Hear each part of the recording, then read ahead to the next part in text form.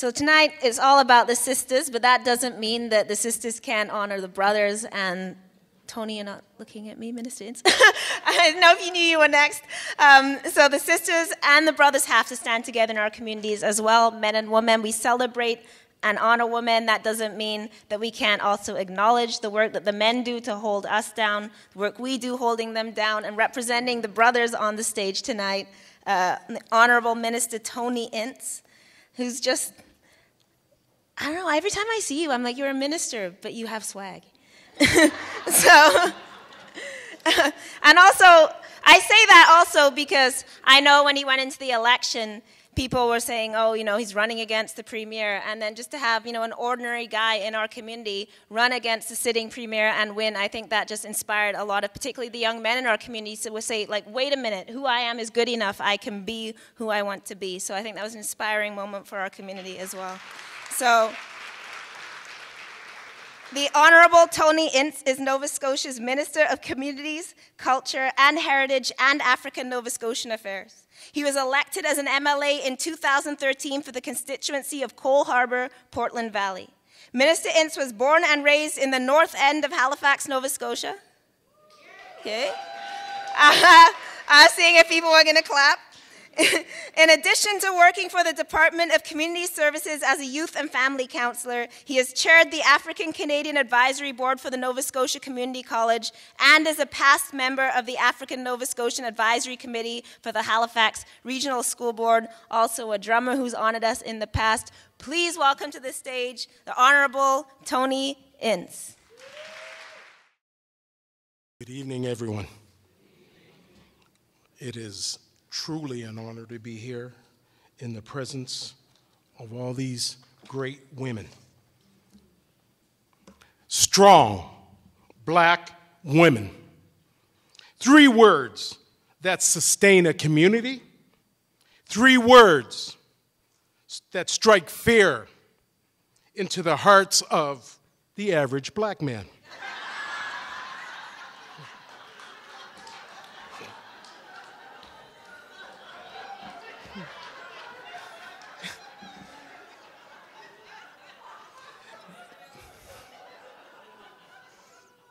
There are many strong Black women throughout our history and across our country who deserve to be honored,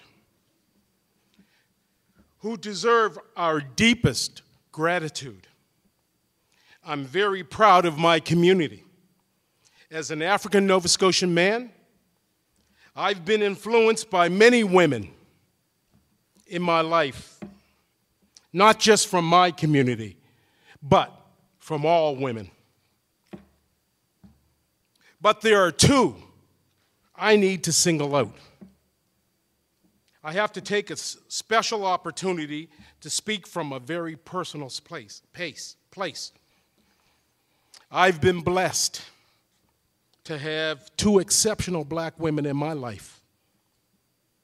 My mother, Thelma Coward Ince, and my aunt, Clotilda Yakmachuk. Both are from Whitney, Pier. Both are daughters of immigrants who came to Cape Breton to work in the steel mine. As sisters, Thelma and Clotilda are similar in many ways and very different in other ways. Thelma was the first Black woman in the Canadian Navy. She rose through the ranks at the Department of National Defense to become a leading safety officer. I'm a bit nervous. I've never been so nervous until tonight.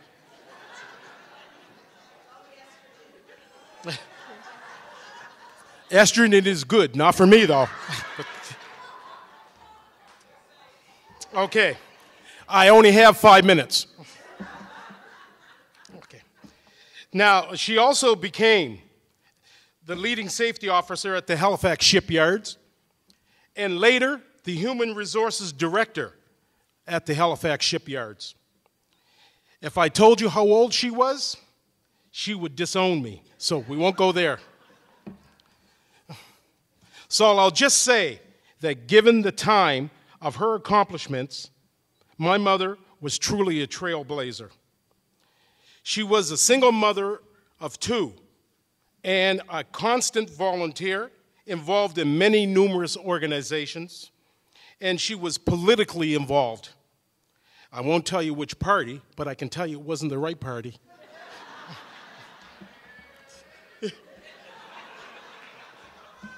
Sorry, David.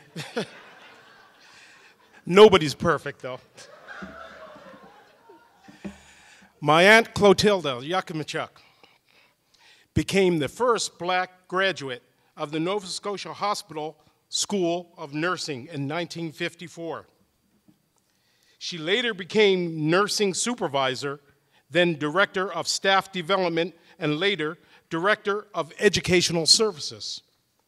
She was the first black president and of the Registered Nurses Association, and guess what?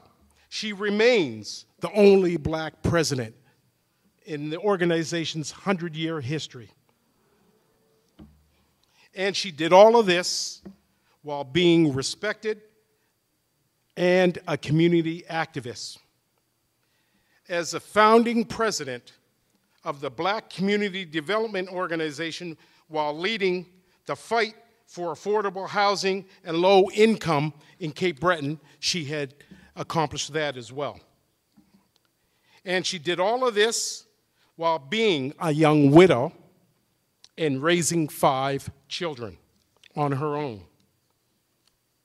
Clotilda's numerous awards and recognitions include the Order of Canada, the Queen's Diamond Jubilee Medal, and the Honorary Doctorate. And that's just a short version of my mother and my aunt.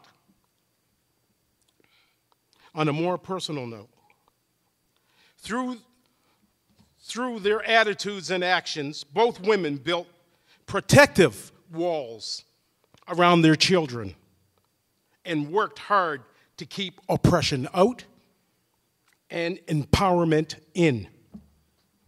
Both women were forces of nature, but they have very different approaches. Clotilda is a soothing healer. Thelma is a fierce warrior. Clotilda's disciplined her children with calm discussions.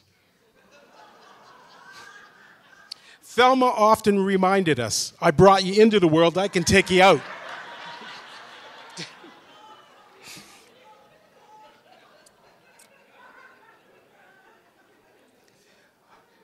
I love them both dearly, and I admire them immensely.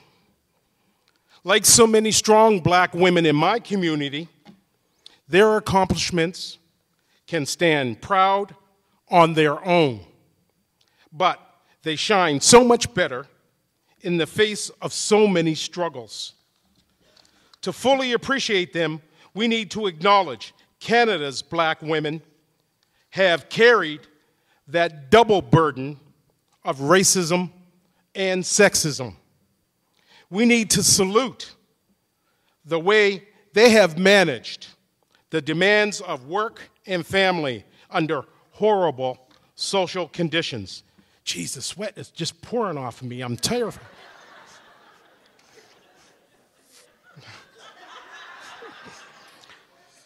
Okay.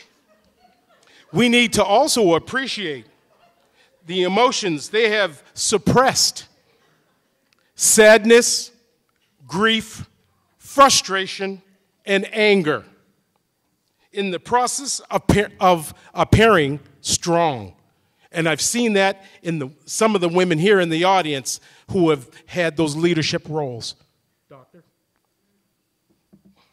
We need to give them thanks for the many sacrifices they have made. Yes, we need to celebrate Canada's strong black women. Personally, I thank them for changing our country, for me and my generation. But mostly, I thank them for changing our country for my daughter, Yakira. The trails they blazed have made walking easier for my daughter. The doors they forced open made entering easier for my daughter. The burdens they carried have lightened the weight on my daughter's shoulders. Because of the legacies of women like Thelma Coward Ince and Clotilda Yakimachuk, my hope is that my daughter, Yakira, won't have to be perpetually tough. She won't have to be uniquely indescribable. She won't have to be a tower of strength. She can just be herself. Thank you.